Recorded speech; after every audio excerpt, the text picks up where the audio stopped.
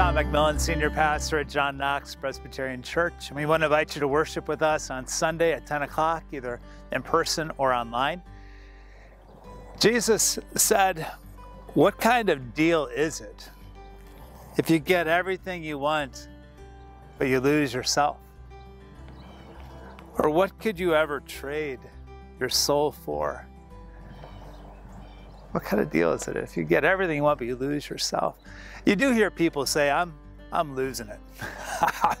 I'm losing it. What does it mean? It means they've lost their composure. They've lost their sense of calm or peace, and the anxiety, the panic, the anger is kind of taking over, and they're losing it.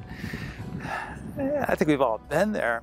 But then what does it mean to somehow be found? What does it mean to recognize what we have allowed to take hold of our attention, our desire? How have we become so distracted that we lose a sense of who we are and whose we are?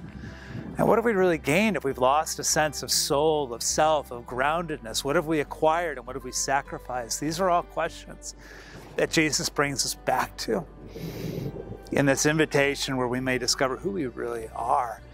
Or we may be honest with the times when we've sacrificed what we really should have sacrificed something for. The soul is so important. Our sense of self is so important. Known, loved, bound by God. We invite you to come to worship with us. We'll see you on Sunday. And remember, you're not alone. God cares for you, and so do we.